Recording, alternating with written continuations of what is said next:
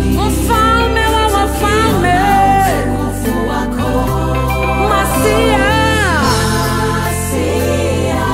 Hakuna kama wewe. Tunavua taji vichwani tukiona utukufu wako. Angola twakuita Suku, Botswana twakuita Modimo, Burundi twakuita Imana, Cameroon twakuita Njinyi, Congo twakuita Arefati, Cote d'Ivoire twakuita Nyame, Ethiopia twakuita Arumgemes, Ghana twakuita Bore Bore, Kenya twakuita Mongo, Liberia twakuita Yala, Madagascar twakuita Adrian Manitra, Malawi twakuita Chiuta, Mozambique twakuita Molongo, Namibia twakuita Kalunga, Nigeria twakuita Chuku, Rwanda twakuita Imana, Sierra Leone twakuita Leve, South Africa twakuita Inkosi ya Makosi, Sudan twakuita Ajok, Swaziland twakuita Mgolo Mkandi, Tanzania twakuita Enkai, Uganda twakuita Akuj, Zambia twakuita Chilenga, Zimbabwe twakuita Mwari wa Kanaka. Oh, Masia, wewe ndiwe kiongozi, twainama tukibariki jina lako. Wewe ndiwe Masia, twainua jina lako. Anaitwa Reverend Kathy Kubariki Baba.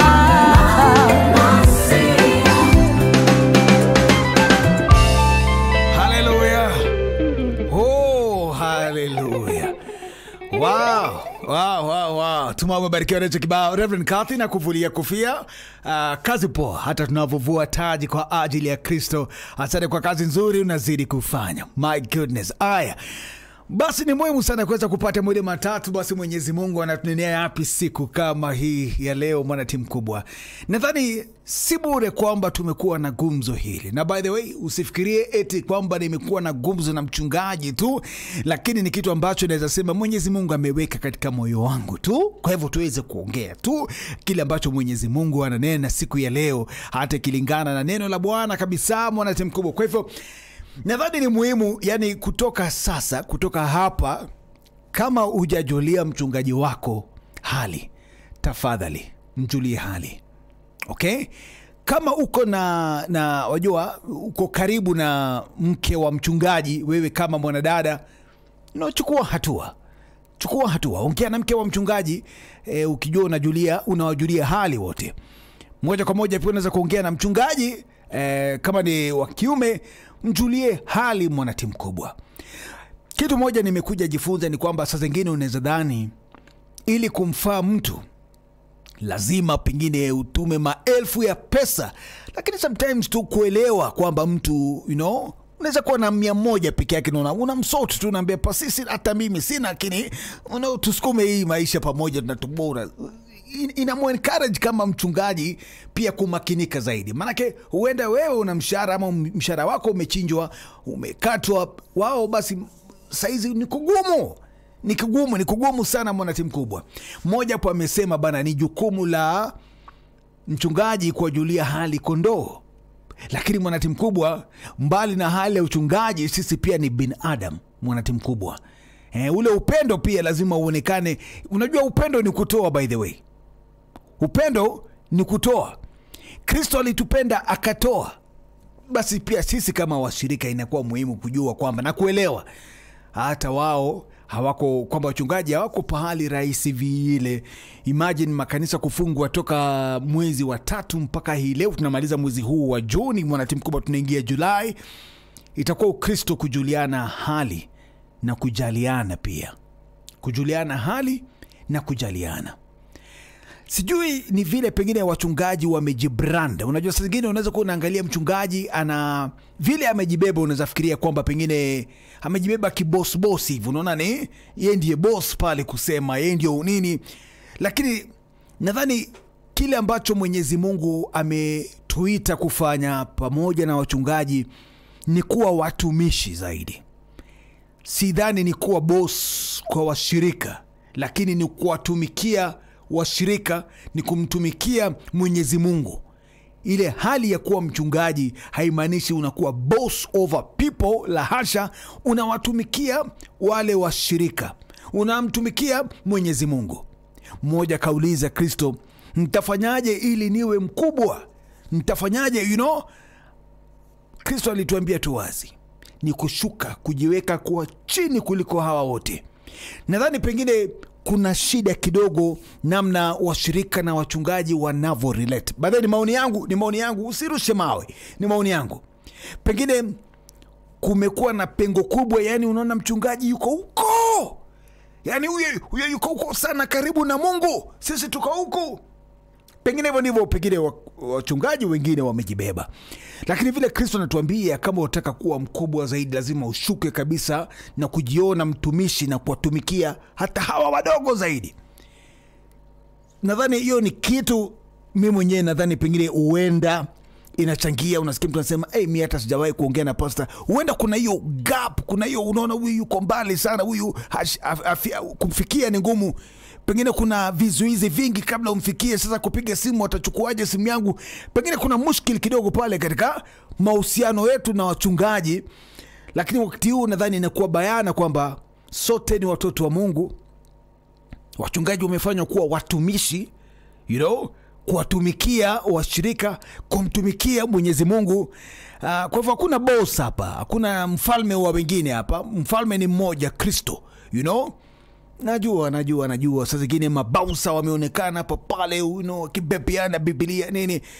La msingi tumeitwa tu tuwe watumishi. Uwe mchungaji, uwe askofu, na tumeitwa tuwe watumishi. Tuwe watumishi. Nadhani itakuwa muhimu sana kuweza kushughulikia hali hiyo ya hiyo gap ambayo iko, ama mwenyewe nimeshuhudia. Huenda baadaye nimekosea kabisa, lakini navyofikiria huenda inachangia zaidi kwa washirika kutowajulia hali wachungaji wao. Lakini haikui sababu ya wewe kutomjulia hali, kutomuombea, kutomfikiria mchungaji wako ambaye hukulisha neno la Bwana, ambaye husimama pamoja nawe kwa maombi. Unajua wachungaji lazima watuombee sisi, maana pia sisi tukiendelea kukua pia wao wanakuwa. Ni nani hataki kuona kondoo wake anazidi kuwa imara? Ni nani hataki kuona kondoo wake anazidi kuwa na afya, hususan afya kiroho? Na si kiroho tu, mchungaji anataka kuona umepata kazi nzuri. Mchungaji anataka kuona umekuwa promoted kazini. Mchungaji anataka kuona familia yako inashamiri. In fact, mchungaji anataka kuona washirika wanaoana, jamii zinakuwa. Wanatutakia mema pia hawa wachungaji, mwanatimu mkubwa. Ni muhimu tena sana kuwafikiria. Usiku na mchana wengine wanafunga na kuomba kwa sababu ya washirika wao. Kwa sababu ya washirika, kwa sababu yetu sisi wachungaji wanafunga na kuomba. Wanapanga mpaka ibada katikati ya wiki kuhakikisha kwamba mwanatimu mkubwa unajengeka kiroho. Such a big responsibility, mwanatimu mkubwa. Itakuwa makosa sana kuwapuuza, hususan wakati kama huu, kana kwamba hawana mchango katika maisha yetu, kana kwamba hawajawahi kuwa na mchango katika maisha yetu. Naomba kwamba kutoka sasa tutajizatiti kuwajulia hali. Ndiyo kwa maneno, lakini pia ndiyo kwa vitendo. Tuliongea jambo hilo jameni, kwa maneno lakini pia kwa vitendo. Unajua mtu ambaye nazidi kumwangalia na nazidi kupendezwa naye ni Paulo jameni. Paulo ananigusa katika njia isiyokuwa ya kawaida jameni. Twende nawe katika kitabu cha Warumi 15. Kuanzia pale 25. Warumi 15 kuanzia pale 25. Nikitumai kwamba uko hapo mwanatimu mkubwa. Okay? Uko hapo? Haya. Lakini kwa sasa nakwenda kuwahudumia watu wa Mungu kule Yerusalemu. lakini kwa sasa nakwenda kuwahudumia watu wa Mungu kule Yerusalemu. Alikuwa na serve watu, hakuwa boss over people. La, alikuwa anawatumikia watu. Oh Lord. Maana makanisa ya Makedonia na Akaya yameamua kutoa mchango wao kuwasaidia watu wa Mungu walio maskini huko Yerusalemu. Wao wenyewe wameamua kufanya hivyo, lakini kwa kweli hilo ni jukumu lao kwa hao. Maana ikiwa watu wa mataifa mengine wameshiriki baraka za kiroho za Wayahudi, wanapaswa nao pia kuwahudumia Wayahudi katika mahitaji yao ya kidunia. Na hapa nataka kifunguke mwanatimu mkubwa, pia tujaribu kupata kitu tokana na wao ambao wanatuhudumia kiroho. Ni muhimu pia sisi kuwafaa katika mambo ya kidunia. Na nikisema kidunia ni mahitaji ya kimwili yani. Okay, na nikisema kimwili mwanatimu mkubwa, usinipeleke pabaya, ni katika kutekeleza na kukutana mahitaji ya hawa ambao wanatuhudumia kiroho. Sikiza tena, wao wenyewe wameamua kufanya hivyo, lakini kwa kweli hilo ni jukumu lao kwa hao. Maana ikiwa watu wa mataifa mengine wameshiriki baraka za kiroho za Wayahudi, wanapaswa nao pia kuwahudumia Wayahudi katika mahitaji yao ya kidunia. Okay, katika mahitaji yao ya kidunia. Tuendelee tu. Nitakapokwisha tekeleza kazi hiyo na kuwakabidhi mchango huo uliokusanywa kwa ajili yao, nitawatembeleeni ninyi nikiwa safarini kwenda Spania. Najua ya kuwa nikija kwenu nitawaletea wingi wa baraka za Kristo. Tusijaribu kutenga wokovu na fedha. Tusitenge sana mwanatimu mkubwa, lazima tujaliane. Kati yetu kuna maskini, kati yetu kuna kukosa. Wachungaji pia hukosa. Unaona hapa mambo ni mambo na washirika kuchanga mchango. Wachungaji pia hukosa. Kuna kufaana katika mahitaji ya kidunia. Mkate wa kila siku kuna kufaana. Haishi hapo kwa kutoa tu mchango, kwa kutoa tu fedha, kwa kuwafaa watu. Pale 30 kitabu kinasema, basi ndugu zangu, nawasihi kwa ajili ya Bwana wetu Yesu Kristo na kwa ajili ya upendo uletwao na Roho, muniunge mkono kwa kuniombea kwa Mungu. Huyu ni Paulo anaomba kuombewa. Ombeni nipate kutoka salama miongoni mwa wale wasioamini walioko Uyahudi, nayo huduma yangu kwa Yerusalemu ipate kukubaliwa na watu wa Mungu walioko huko. Hivyo Mungu akipenda nitaweza kuja kwenu na moyo wa furaha, nikapumzike pamoja nanyi. Mungu aliye chanzo cha amani na awe nanyi nyote. Amina. Kuna washirika kuja pamoja na kutoa mchango kwa sababu ya waliopungukiwa. Nimekuambia pia wachungaji upungukiwa. Hata tunapowakumbuka watu wengine kwamba wamepungukiwa, usiassume kwamba mchungaji wako yeye yuko sawa throughout. Kuna wakati hata yeye hukosa. Amgeukie nani? Inaweza kuwa aibu kwa mchungaji kukugeukia wewe kwambia unaweza nisaidia. Inaweza kuwa aibu. Kuharibu hiyo aibu mwanatimu mkubwa na ile heshima ya utumishi unaweza kumfaa. Maana kipia mchungaji ukosa.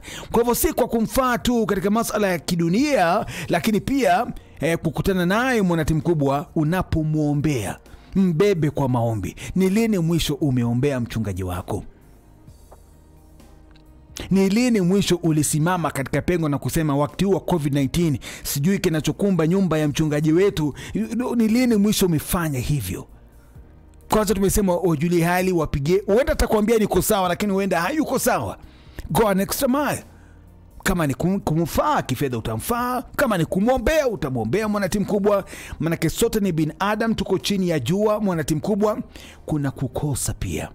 Wakati kama huu tusimame pamoja na wachungaji wetu, tusimame pamoja na watumishi, ili pia nasi tuweze kuwa wabaraka kwao. Wamekuwa wabaraka kwetu. Amen.